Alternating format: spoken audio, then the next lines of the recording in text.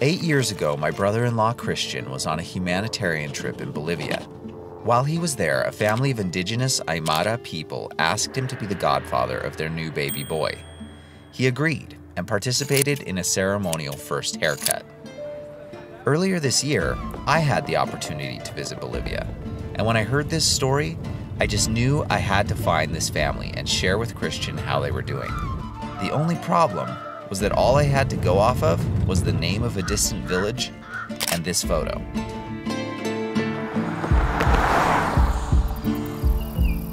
Are we there yet?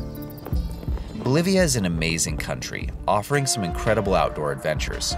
From its soaring peaks to its biodiverse jungles, there's no shortage of things to see and do here. This video isn't about these places though. It's about a place that few, if any, tourists actually go. In the southwestern region of the country is a high arid plateau known as the Altiplano. It's a rugged region with few trees and endless tracts of barren land. The air here is very thin, at over 12,000 feet above sea level. The elevation and the dry, cold climate make living here a challenge. Yet this region is home to hundreds of thousands of native Bolivian people, called the Aymara. Somewhere in this vast tract of wilderness is the person I'm looking for. Just getting here, though, was an adventure in and of itself. Here we are, crossing the bridge between Peru and Bolivia. Ahí está Bolivia. Hopefully we've got all the right papers to get in. They keep changing the requirements, so we'll see. To make a long story short, the process of getting into Bolivia was a huge headache. We had researched ahead of time what we would need, but quickly realized that the requirements online were completely different than what was actually needed. We walked back and forth between Bolivia and Peru about 14 times in total, trying to get all the paperwork correct. Sorry, it's a bit loud. We're having a fiesta over there. So we went over to Bolivia and they showed us all these requirements that we needed. Just like crazy requirements that aren't online at all. So now we're trying to figure out all this stuff, get the forms printed. We're over here in Peru. We'll try and go back to Bolivia in a minute. Crazy times. For anyone trying to enter Bolivia over land the way we did, here's the list of requirements as of the making of this video. I honestly don't know that we would have gotten in without having a local there with us. Luckily, we had 2 employees from Choice Humanitarian come and pick us up at the border. More about Choice Humanitarian later. Well, we made it into Bolivia. That was ridiculous. Absolutely ridiculous. We got there to the border at 11. We did not leave until 2:30. They asked us for all these different things, none of which was online. We had to go get copies and get all these like bank statements and just, you would think that Bolivia didn't want tourists to come in because of how difficult they make it. It sure seems that way, and especially the price of the visa. It's expensive. It's like 160 bucks. Guess how much the visa for Peru was? Nothing. Anyway, we are here in Bolivia. We made it. We've stopped right now. We stopped at the ruins of Tiwanaku, but unfortunately it looks like we got here and it's closed. It closed at 4 o'clock. If immigration hadn't taken like 5 hours. Anyhow, I think we'll get back on the road here in a minute. So, yay for being able to get into Bolivia. I would not suggest doing it the way we did it. Anyway, that's all for now. Bye. Even though we got there after it closed, one of our Bolivian friends was able to sweet-talk the employees and get us into the archaeological site. Tiwanaku is the site of one of the earliest known civilizations of South America and predates the Inca Empire.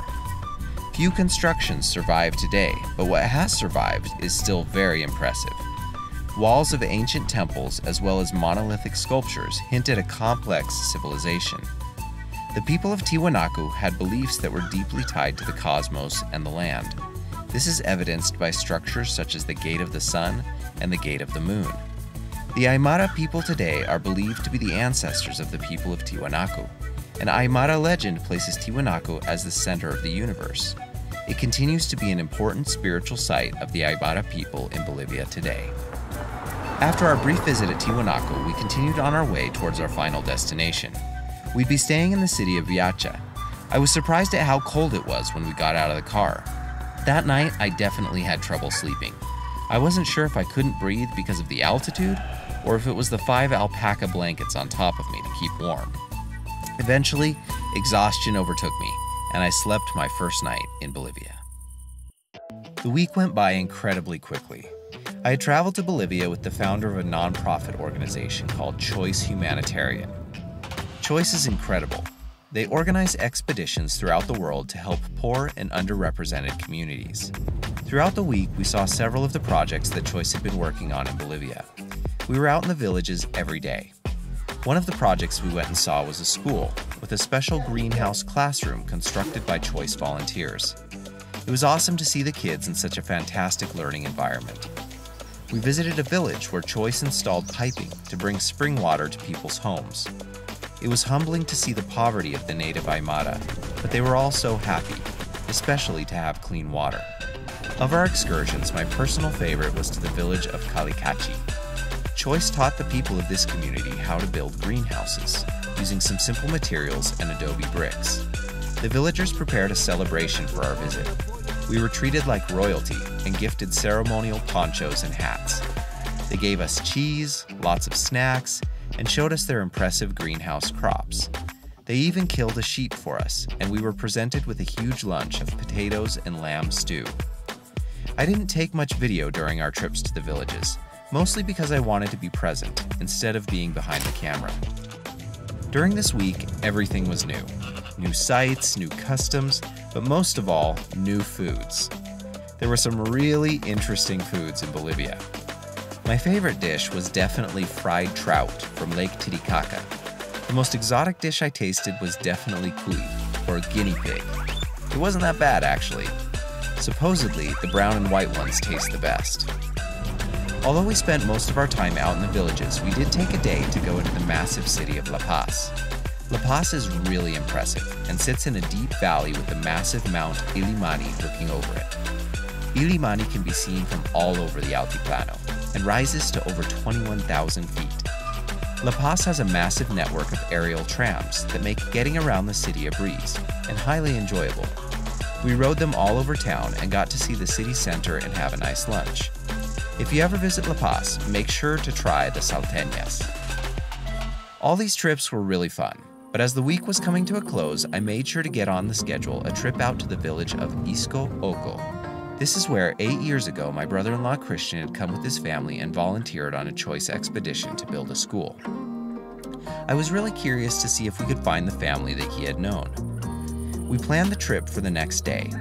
The next morning was cold and frosty, but we loaded up and headed out into Aymara country.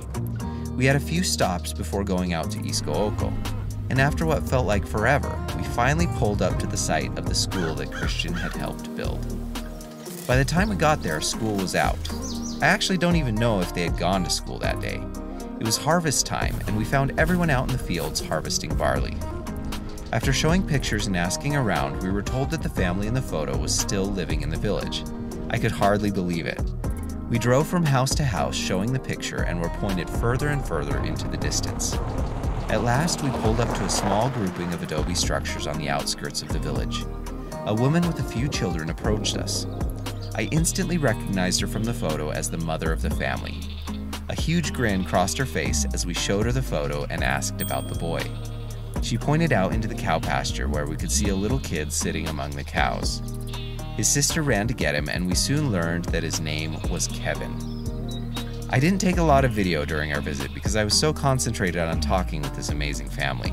They were so kind and invited us inside.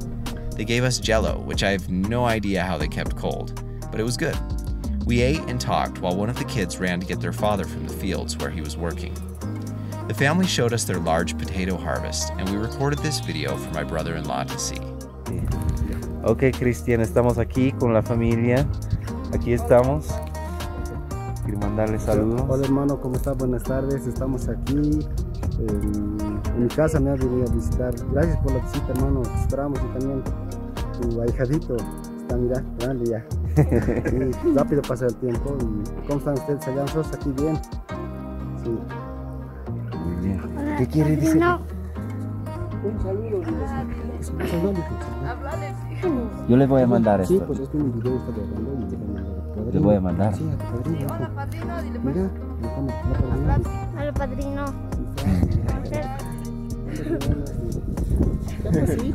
Dile cuándo vas a venir. ¿Cuándo vas a venir? Voy a esperar aquí. Bueno. Kevin was really excited about the books we brought him. It was amazing, really. What were the chances that I would be here in Bolivia and be able to find the same family my brother-in-law had known 8 years before? I left Bolivia just a few days later, and although I wasn't sad to leave the high cold altiplano where sleeping was painful, I was very sad to leave the incredible culture, the food, and most of all, the Aymara people.